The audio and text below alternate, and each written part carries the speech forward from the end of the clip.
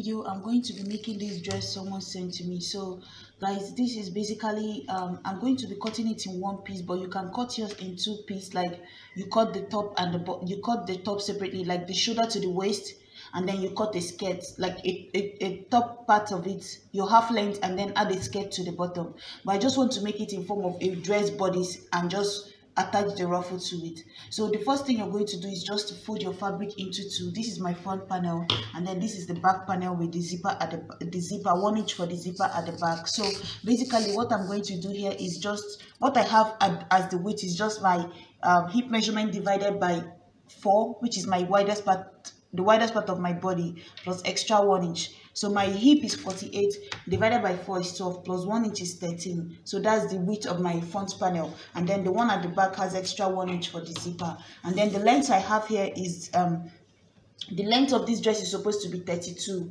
but I added 1 inch to it as 33. That's the main body of the dress, because remember the lower ruffle at the end, you're still going to add to the length of your dress. So the lower ruffle I have is about, so guys, my total length of my dress is going to be 40, but the top part of this is going to be 32, right? So that means my ruffle is going to be 8 inches to complete 32 plus 8 is going to give me the full length, which is 40. And then, so that's why for this one, I added 1 inch of seam allowance, half an inch of joining the bottom to the ruffle, and 1 inch of joining the shoulders together. So now all I have to do is just to draw a basic bodice, a basic dress bodice. So I'm going to start with the shoulder divided by 2, which is going to give me 8, because my shoulder is 16. Come down here, mark my 1 inch of shoulder slope, and then come down here, insert my armhole divided by 2, which is 9, and then connect it this way, all the way to the top, right? I'm going to try to make the chalk as visible as I can. And then the next thing I'm going to mark is my neckline. I'm going to just use a basic 3 inches of neckline, and then come down and mark maybe 3.5 down here, and then just connect it together this way. And then for the back neckline, I'm just going to do 1 inch for the back neckline this way, and then I'm going to connect my shoulder slope to this point, right? And then give it a curve down here also for my armhole. Now all I have to do is to go ahead and measure from my shoulder to my waist, which is at 18 here, my shoulder to my hip, which is at 26 here, and then the end of the dress, which doesn't count here. So what I'm going to do is just to mark my bust measurement divided by 4, which is 10.5, mark that here, add 1 inch of sewing. My waist measurement divided by 4, which is 8.5, add 2 inches, 1 inch of that and 1 inch of seam allowance. My hip measurement divided by 4, which is 12, and then 1 inch of sewing allowance. So I'm going to just connect each one to the other, and that's basically all I have to do. So now I'm just going to go ahead and mark my dart. So my dart, my nipple to nipple is 4 inches divided by, 8 inches divided by 2 is 4. I'm going to add half an inch to it, mark that here. And then I'm going to also mark from my shoulder to my nipple, which is at 12. So your dart normally stops at 12 for the front, normally stops 1 inch before your bust point. So for my bust point is 12. Some people, their bust point is 11, 10, but mine is 12. So my dart is going to stop at 11, 1 inch before 12, which is 11. So my dart is going to stop here. I'm also going to mark that 4.5 on this same line, connect it in a straight line. And then my dart for the hip is going to stop 2 inches before my hip line, which is here. So connect the two together this way. And then I'm going to mark half an inch on both sides, and that's going to be my dart basically. So this same dart, I'm going to transfer it on all the layers of this cloth.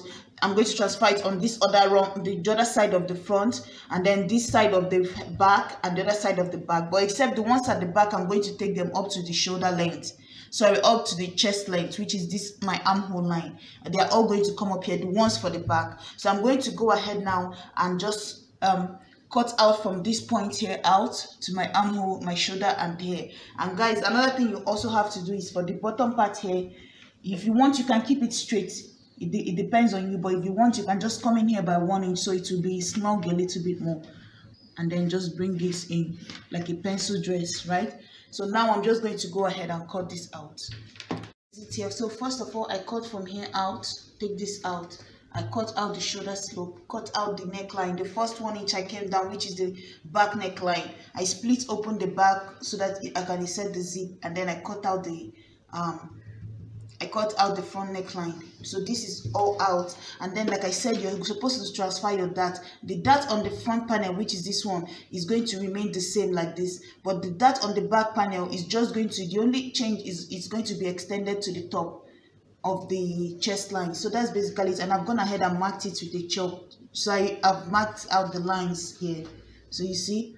So now all I have to do is just to go ahead and join them together, but don't forget to come in here by 1/2 inch on your sleeve for the front, and then connect it with a straight line this way, and then with a curve at the bottom. So I'm just going to cut this out, and then I'm going to join the fabrics together. I've gone ahead and added my dart. This is just the front panel, and then the next thing I did is just to mark that 1 inch I'm going to use to sew the side, and then on this side I also marked that 1 inch I'm going to use to join the side.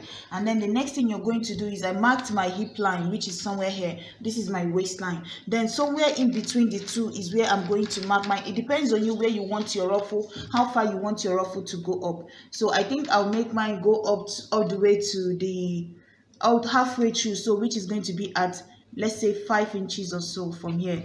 So 5 inches just above my hip. I don't want it too high. And then from the bottom here, I'm going to go up by let's say 2.5 inches here on this side, and then you're going to use a straight ruler to connect the two lines together. This is how your ruffle is going to go. So now what I'm going to do, the reason I marked this 1 inch on the side is because this ruffle, the asymmetric ruffle is just on one side, it's not on both sides. So like I said, my ruffle is going to be 8 inches long. That's what I want it to be, but I added 1 inch of folding the edge here and 1/2 inch of folding the top. You can measure this line and use ×2 or ×2.5 of it. So you can take your tape, place it, measure this line that you marked here, and then make the width of your ruffle. I've already told you what the length is, but your width you can use ×2 of this line or ×2.5, which is better. And then you're going to take your ruffle. How you're going to place it is you're going to place it this way, right, and sew it down. But before you sew it, you see I've used this machine to gather it. So what I'm going to do is I'm just going to sew it the other way around, so this way, right? You can make the top part to go in, the top part should go into the seam, but the one at the end here will not go into the seam because you have to hem it. So this one at this edge here is supposed to be folded this way, and you're going to stop immediately before you get to your side seam. This one will not enter into the side seam, but the one at the top, you can sew it and go into the side seam, right? So that when you put the back panel, you close it up inside of it, right? But this one here, don't close it up inside. So end it like this, right? End it like this, so that when you close it up with your back seam, this one, the edge will still look like this. So I'm going to take it now the way it is, this ruffle. I'm going to just sew everything down so that when I'm done, it will overlap like this. So guys, once you do that, now the next step is to take your back panel, which this is my back panel. I've also picked the darts and closed up the back panel, but I left room for my zipper. I'm just going to take it, place it here, because I think the person was asking me based on the ruffle at the bottom, not really the style of the dress. So like I said, if you're making it in form of like a half length that meets the skirt, it's still the same method, just on how to add the ruffle. All you're doing is that when you're done, you're still going to join the top and the bottom together, but I decided to make it as one full dress, right? So, and then after that, you're going to add in your sleeve. So I'm just going to take this now, attach the ruffle, and then I'm going to join the shoulder together, put in the ruffle. And then you see I've also made the same length of flay, the one that is going to go at the bottom here. This one is going to be at the bottom of my dress when I'm done. But that's when, after I've sewed this close, right? I've used 1 inch to sew this part close, sew this part close, and then this will be joined to the bottom here. So let me go ahead and start joining it, and then I'll bring it back and explain it to you guys again. So guys, you see what I was saying here? I've gone ahead and joined everything, join the shoulder, join the sleeve, put in the darts, right? And then, like I said, you're going to put this part, and when you put this part, the upper one, the one that is high, is going to be sewn into the side, but you see the lower one, is not sewn into the side, because this upper one, the seam is going to end before the end, because the whole point is just to not, so that this seam will not reach this end, because this point here, you're going to use it to join this girder, right? You're going to use it to join this here.